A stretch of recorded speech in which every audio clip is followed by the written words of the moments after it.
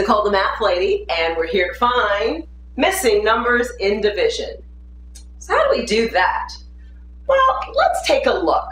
Let's say we had the number, let's say 10 divided by 2 equals 5.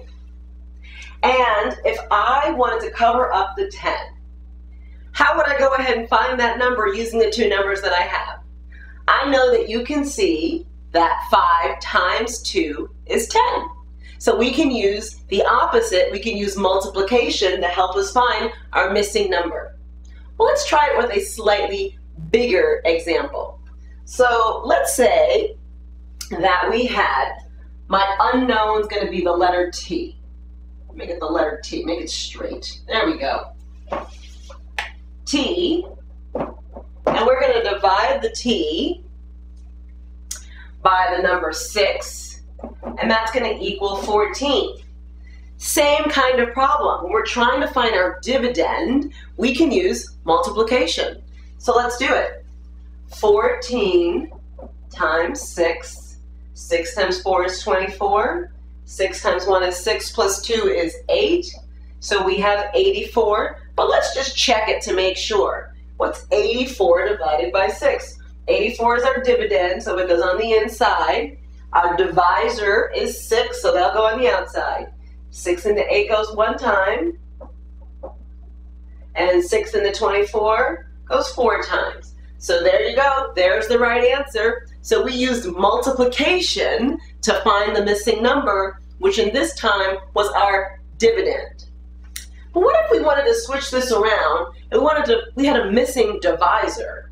What would we do in that case? Well, let me give you some numbers. So I've got the number 224 divided by, we're going to use the letter S. That's our missing number. And we're going to say that the quotient is 32. So how would we find it this time? We wouldn't use multiplication. We actually would need to use division here. We can say, well, what's 32 into 224? And that'll give us an answer. So let's do it. 32 into 224. And our missing number is 32 times, let's see what that would be.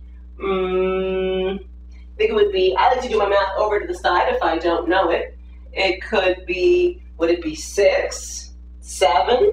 Let's try 7. We think it's going to be too much. 7 times 2 is 14.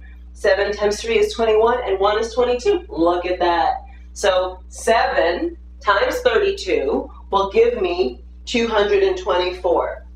So this time we use division to find the divisor.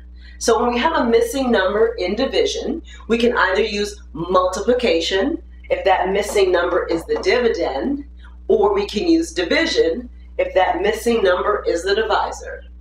Just depends on what you're looking for. And that's it. Pretty simple. See you soon. Bye.